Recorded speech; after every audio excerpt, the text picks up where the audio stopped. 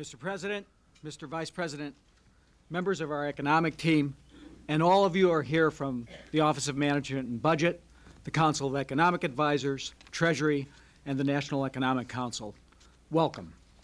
It is an honor to be with you here today.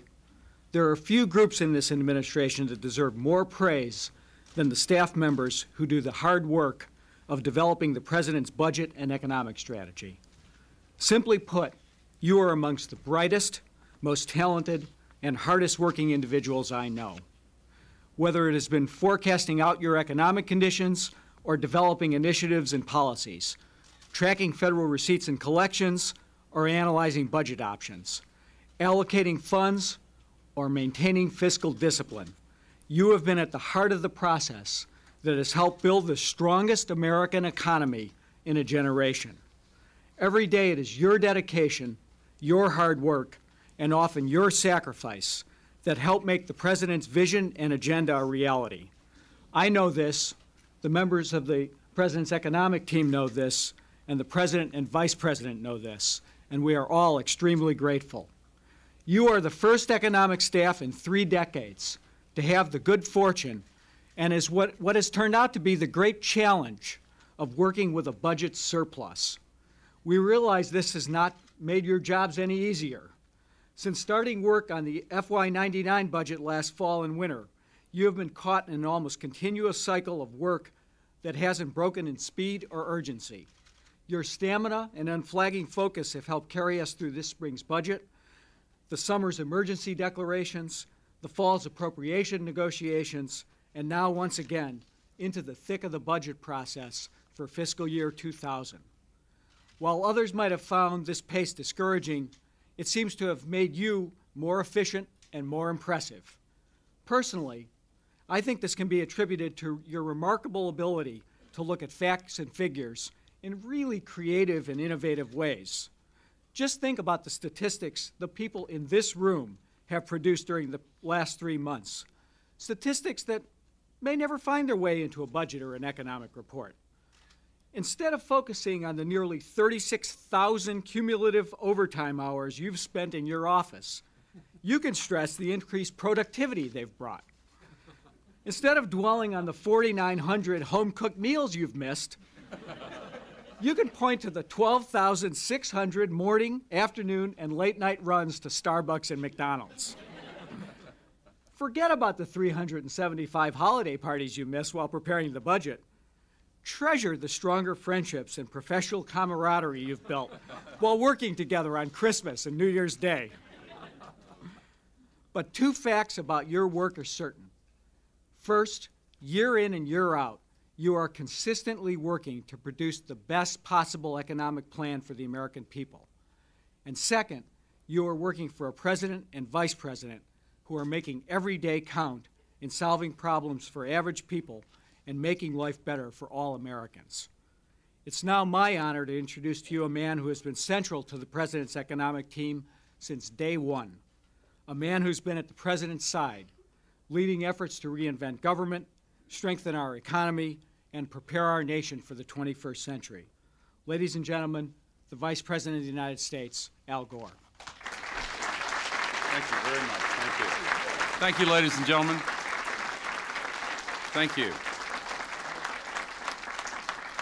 Thank you very much, John, and thank you for your leadership.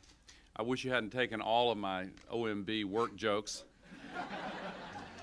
But it's great to be here, and I'd like to begin by expressing thanks to our outstanding economic team, Treasury Secretary Bob Rubin, Budget Director Jack Lew, the Chair of our Council of Economic Advisors, Janet Yellen, Director of the National Economic Council, Gene Sperling, Deputy Secretary of the Treasury, Larry Summers.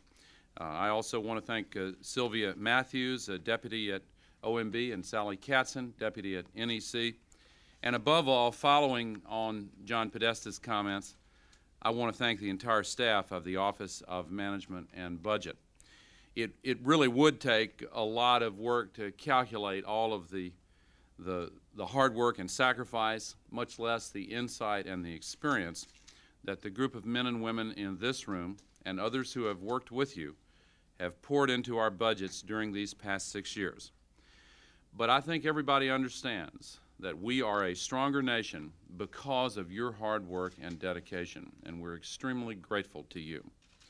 Let's not forget what we inherited 6 years ago.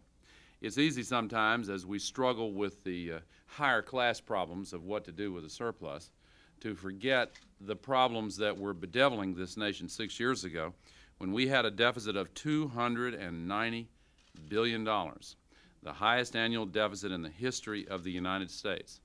Government borrowing was so out of control that businesses throughout this nation and even foreign nations were pleading with us to stop blocking economic growth. It was routine for President Clinton's predecessors to go to international meetings and hear stern lectures about why the United States economic policy was so out of control and creating such problems in the rest of the world economy, and to go to business meetings and hear the same lecture from our business leaders here in the United States of America. And no wonder. The deficit was not only $290 billion that year, it was projected to go on up to more than $400 billion by this year. And there was no consensus, no plan, no way to get the problem under control. America was trapped between two false and unappealing choices: tax and spend on the one hand, cut and run on the other hand. Well, President Clinton knew that both of those options were wrong. And with your help and supported by your hard work, President Clinton and I charted a new economic course for America, emphasizing strict fiscal discipline, open markets, and targeted investments in America's future. I'm especially proud of the work that we've done through our Reinventing Government initiative to cut government down to its smallest size since President Kennedy's administration and simultaneously make it work better, and in the process to start to redeem the very promise of self-government. In 1993, when we passed that plan that President Clinton wrote that eliminated most of our budget deficit, there were famous predictions loudly made that the plan would destroy jobs. Well, we now know that by balancing the budget and lowering interest rates, that plan has helped to fuel unprecedented private sector growth and more than 17 million new jobs. In 1997, when we passed a balanced budget, some said we could never eliminate the deficit and cut taxes for the middle class and invest in the future all at the same time. Well, today we see surpluses as far as you can look over the horizon, and we've cut taxes for families, and we're making the 21st century investments that are going to fuel even stronger economic growth. Investments like 100,000 new teachers in the classroom to reduce classroom size. Investments like the next generation internet and many others. And now, at the beginning of this year of 1999, President Clinton is unveiling a new agenda for the 21st century to help families care for aging loved ones, to strengthen our military, to crack down on crime and drugs, to protect the environment, even as we reserve every penny of the surplus until we save Social Security first. Well, we've come a long way from the runaway deficits and false choices of 6 years ago. And make no mistake, there is one man at the heart of all our economic progress in this nation. I'm going to present him in just a moment. He is the person who has laid the foundation for the greatest job-creating engine our nation has ever known. One person who has made fiscal discipline and lean, effective government a first principle and not just a bumper sticker. One man who has made America's economic strategy the model for the entire world and is giving us new faith in our ability to solve problems together. Ladies and gentlemen, I am proud to present to you my friend, one of the greatest economic stewards in the history of the United States of America, our President, Bill Clinton.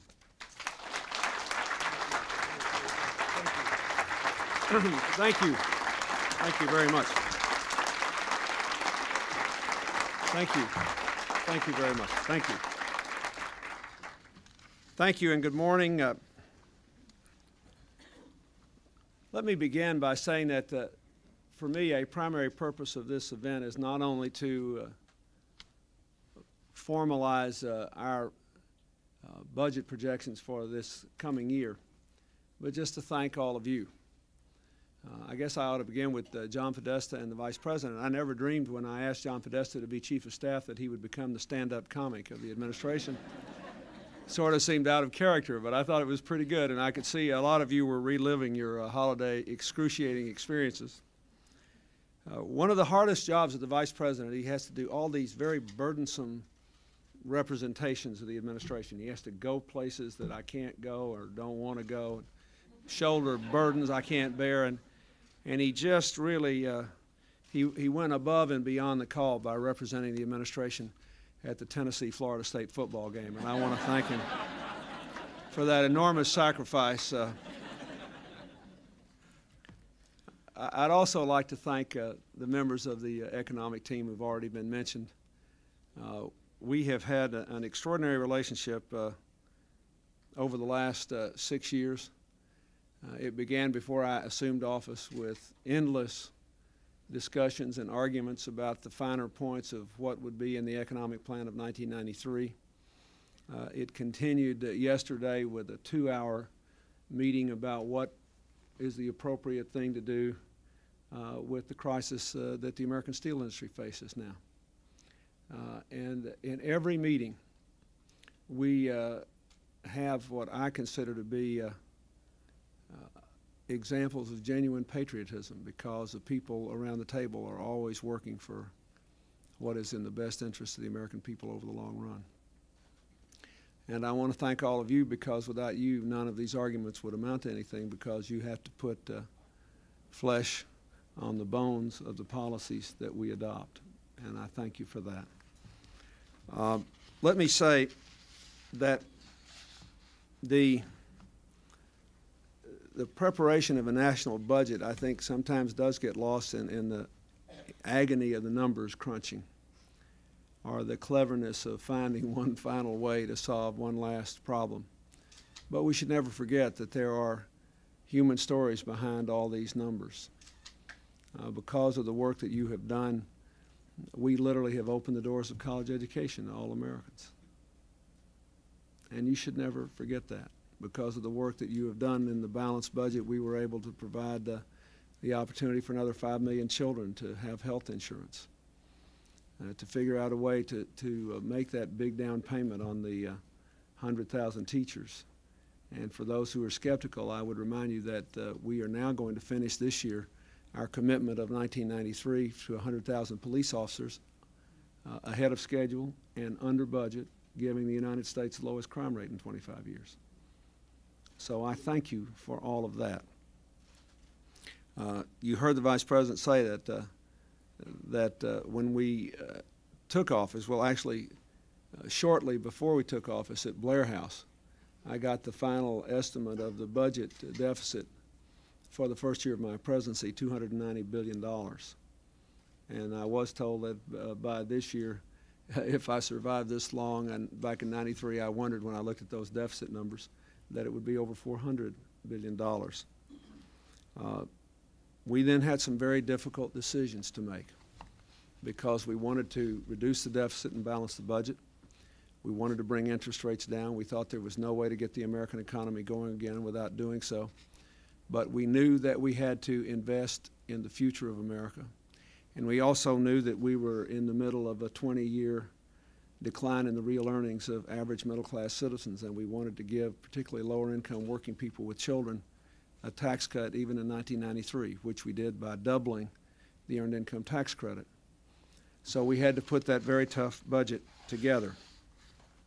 The key was doing enough, figuring out enough to get interest rates down, because high interest rates were keeping entrepreneurs from starting new businesses or expanding them. They were discouraging young people from buying homes. They were,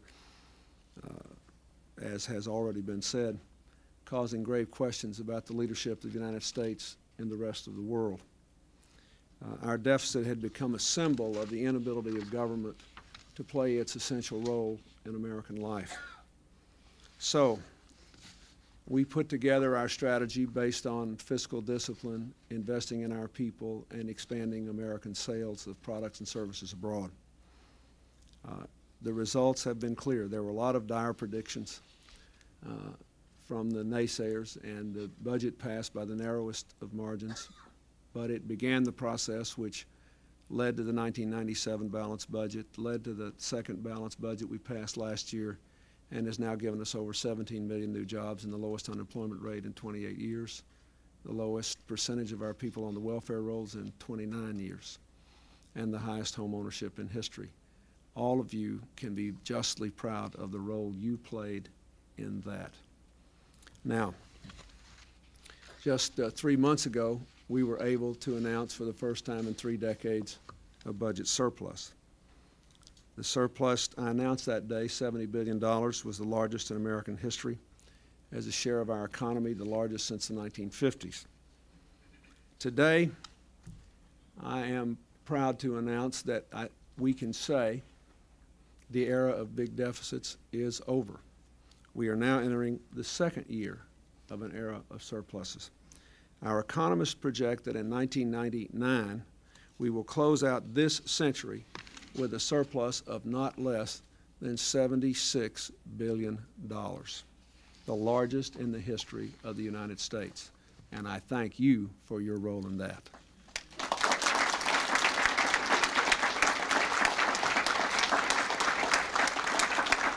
Now, the chart over here, Gene Sperling never wants me to get up here without charts, so here I am.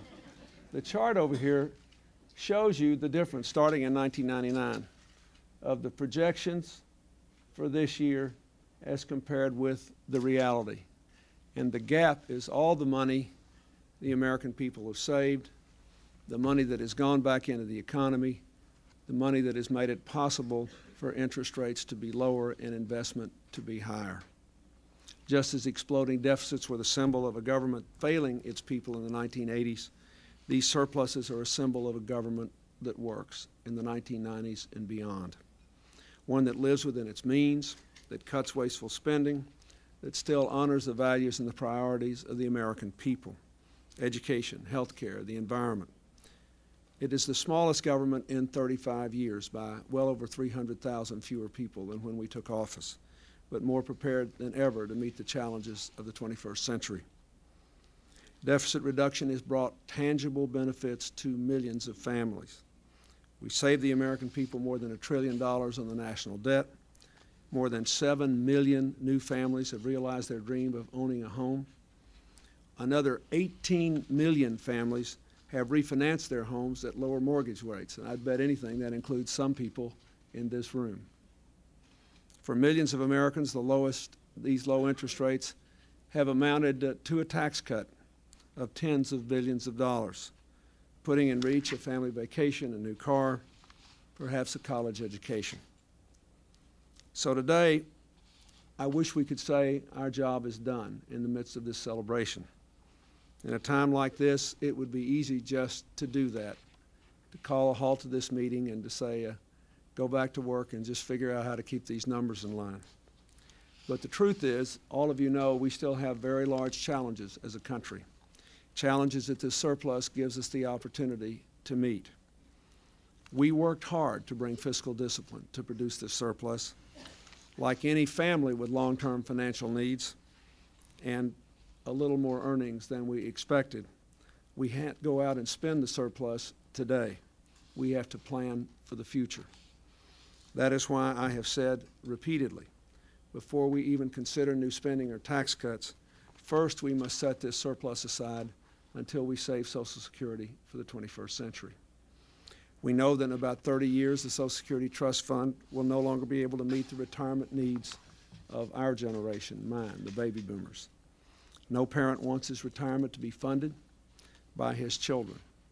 No parent in the baby boom generation wants our children to have to spend less on our grandchildren's education and upbringing because we failed to fix Social Security at this time. So, therefore, I have said, and I will reiterate today, while there are many needs out there in this country, there are still investment needs in education, investment needs in research, investment needs in the environment, investment needs in other healthcare initiatives. While there are many arguments that can be made to give families further tax relief, particularly those coping with the burdens of raising their children and the cost of child care while going to work, first, we must save Social Security for the 21st century before we consider new spending or other tax cuts. Some say that this task will be too complicated for the Congress and the administration to achieve, that the will is too weak, that the political system too divided. I do not agree with that. I heard that 6 years ago when I showed up here. The political system was weak and the parties were divided. And look at all that's happened in the last 6 years by sustained, good faith effort, not just with the budget, but in the area of education, in the area of crime control, in the area of the environment, in the area of healthcare, in the area of promoting world peace, in the area of biomedical research, and so many other things. We cannot use anything as an excuse not to deal with our most pressing priorities. I do not intend to do it. I do not think the American people expect us to do it, and I think that we will surprise the skeptics by dealing with the Social Security challenge over the next several months. You have given us the tools to do it with this surplus, and when that happens, you can also take a full measure of pride in that achievement. Now, let me also say to you that there are a lot of other challenges, as I have said. We have to deal with the Medicare challenge. It's the same thing as the Social Security challenge, except it will hit us sooner. We have to pass the Patient's Bill of Rights. We have to continue to fund our education commitments. But we can do all these things. But believe me, at every single turn in the road, we'll have to figure out how to make the numbers add up, how to stay within our commitment to fiscal discipline, how to be as clever as we can in the use of our resources without going over the line and being so clever we endanger the fiscal responsibility, the low interest rates, the economic success that has brought us to this point. We have to depend on you to keep that balance, to have that creative tension. I know you will do it. I hope you will think about this chart when you go home tonight. I hope that you'll be proud of what you have done for your country. And I hope you will know that we are very proud of you and very grateful. Thank you very much, and Happy New Year.